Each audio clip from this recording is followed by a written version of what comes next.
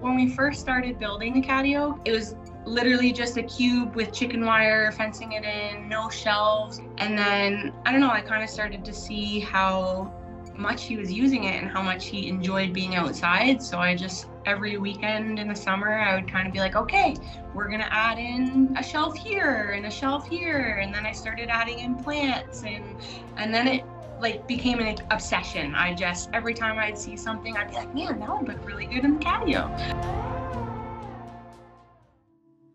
This is my cat, Jake. He will be 6 years old in May. He was raised with 3 large dogs. He truly believes he's a dog, and I don't even really think he knew what a cat was until we brought Juno home.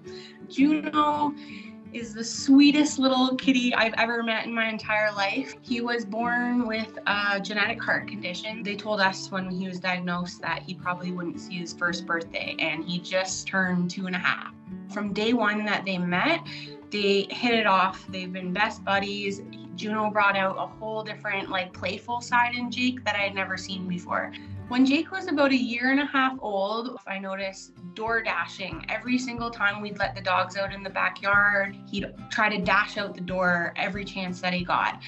He got outside a couple of times, and one of the times he went missing for 4 days. I was devastated. I wrote notes to all my neighbors, and then sure enough, one day, 2 o'clock in the morning, he's on the front porch. And I was like, well, clearly he wants to explore outside a little bit, so maybe if we give him a catio, it'll help out. So for his 2nd birthday, we decided, we just finished building a fence in our backyard, and we had a bunch of leftover wood and stuff, and we decided we were gonna make him a catio. And from that day on, we've had no problems with door dashing. Every time he wants to go outside, he goes to the window and just sits there and meows to go out. Yeah, and that's the story of the catio. It's the best thing I've ever done for him. When I first built it, I had my swing bridge. My swing bridge was Jake's favorite thing. And I noticed he was on it a lot, but the way that it was on my house, it was shaded, and I know he liked the sun a lot. So I moved the swing bridge, and I watched a whole bunch of videos online and for do-it-yourself, how to make the little railings on it. And I made that for him, and I switched it to a sunny spot. And that's probably both of the boys' favorite spots by far, is the swing bridge. They sleep on it together under the sun basically all summer. If you're thinking of making a catio, first of all, don't rush it. Like, have fun, enjoy the experience, document it, because there's a lot of people online that really, really love seeing everything. Observe your cats, watch what kind of things they like, and just go from there. For the first 2 summers, it was just like a cube basically.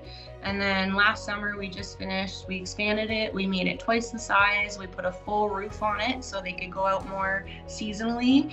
I put a whole bunch of new things. I made them a little pond for in it. He had little robot fish swimming around in there for them to play with. They love it. I spend a lot of time out there too. It's like my little oasis with them. I get home from work and I get a drink and I go outside and sit in the catio with the boys.